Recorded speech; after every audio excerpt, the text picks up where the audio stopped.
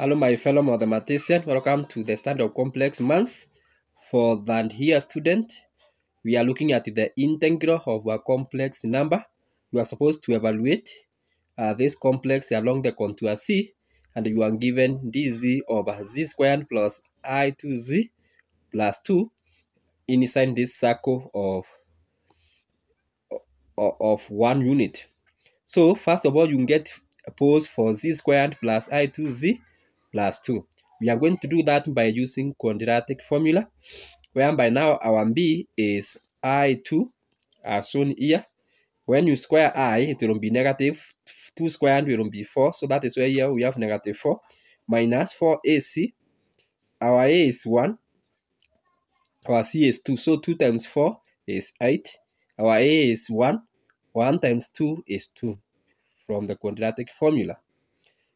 Then we can negative 4 and negative 8 will give you negative 12. Negative 12 is the same as negative 3 times, it is the same as 3 times negative 4. So the square root of negative 4 is 2i. 2i bracket root 3 divided by 2. So by 2, here we will be left with the I. By 2, we will be left with the I root 3. Now, we have two possibilities. The poles are z is equal to negative I plus I root 3, which is inside the given circle, and it is of under 1. The other possibility is we have z is equal to negative 1 minus negative I minus I root 3, which is outside the given circle. So we are going to get the residue. We shall get the residue of z1. Residue of z1.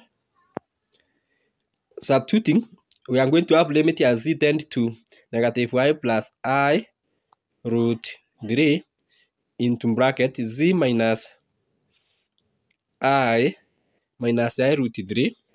Then where you have z, you substitute with I plus I root 3. Then you remove the bracket.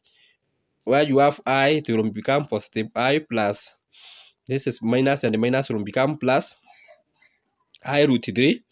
Whereby now this I and this I will cancel. You have I root 3 and I root 3 will give you I2 root 3.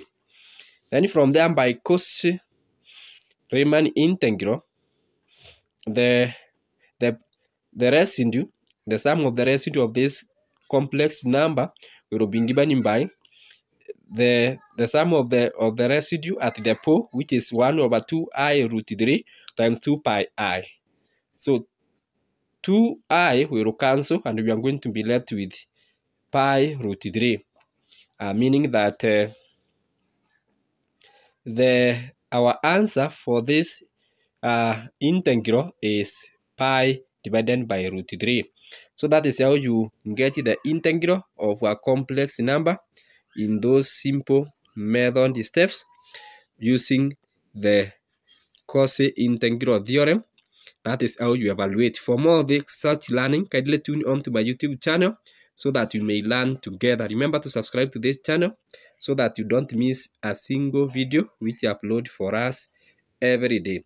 Remember also to share with the other mathematicians so that we may learn together on this important field of maths.